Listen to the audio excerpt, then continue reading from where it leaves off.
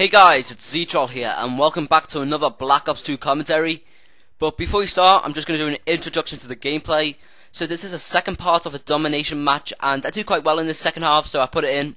So today I'm going to be talking about the rumours of the new PS4 that's meant to be announced on the 20th of February.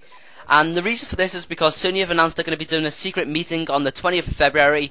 So everyone's assuming it's going to be a new console, which would be great in my mind, because the consoles we've got today are kind of old. Like the PS3 is about 6 years old, I think, and same with the Xbox. So a new console would be great in my eyes. So I really hope there's a new console coming. And the other reason why people think there might be a new console coming is because Sony have released this kind of little teaser video that shows the PlayStation symbols getting shown, which are kind of little hints that there might be a new console coming. So when I first heard about this console that might be announced, I did some research and I found out that Sony are thinking of making a new redesigned controller, which is kind of weird because they've kept the same one since like PlayStation 1, and I don't know if it'll go down well, but we'll just have to see. So I'm not quite sure if I'm going to get this new PS4 or just wait for the Xbox 720, because if you know me quite well, I play on Xbox because most of my friends play on Xbox, but I also have a PS3, but I'm not quite sure which one I like better in gaming. But the reason why I play on Xbox is because most of my friends have it. But let me know what you think. If you think you're going to get a PS4, let me know, because I'll probably get it. But if you're going to wait for the Xbox 720, let me know. I'm not sure which one's going to be better, to be honest, but in my personal perspective, I think the PS3's probably more better built, as you don't see as many failing. But for the online wise, I personally prefer the Xbox. But I'm not trying to start a console war, so you know, don't get angry if I said something about your console, if that makes sense. But I'm not sure. I might just wait until the reviews come out of both of these consoles and see which one's better, and then choose from there on.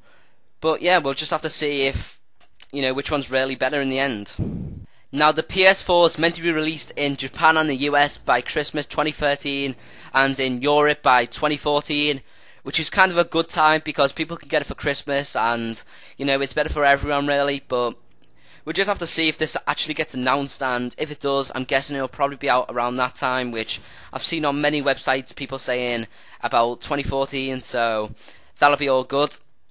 And I've also heard rumours that this console might not have any discs, just downloadable games, and if you've got Steam you'll probably understand it more, but you don't buy any disc, you just download it on the console, which in my thoughts is probably better. But obviously some people won't like this, so let me know your thoughts on that also. So that's all the latest rumours on the new PS4 that's meant to be announced on the 20th of February. So definitely leave a comment in the comment section below, and let me know your thoughts on the new PS4 that might be coming out very soon. Or if you have any other rumours that I never covered, let me know. And before we go, just one shout out to the games region.